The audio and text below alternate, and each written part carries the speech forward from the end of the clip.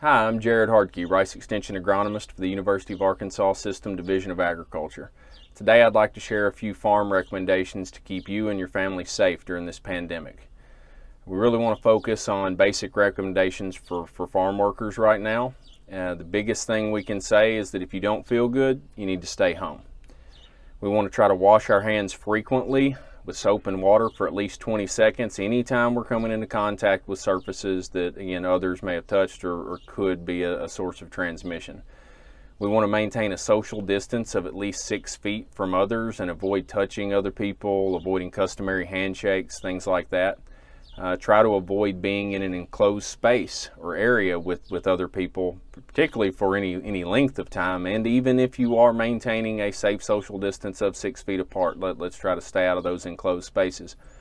Avoid touching your eyes, face, nose. It's very easy to do. You do it more than you think most of the time, but that can be a possible source of virus transmission.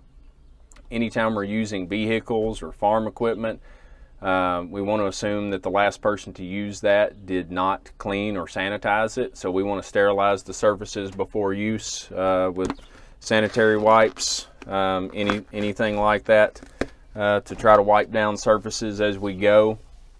Clean and sterilize all vehicles and farm equipment daily before you use, especially those vehicles and common areas that you share with other people.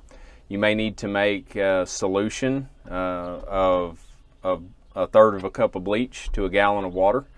Need to make that fresh daily to use to sterilize surfaces where you don't have other options, wipes and things available. Anytime guests or other farm workers feel the need to come to work, even though they may not feel well, typically that's over fear of being fired. That needs to be a conversation between the boss and the worker, and find a way for that individual to stay home. And really the health of the farm and the crew depends on not spreading illness to others at the farm.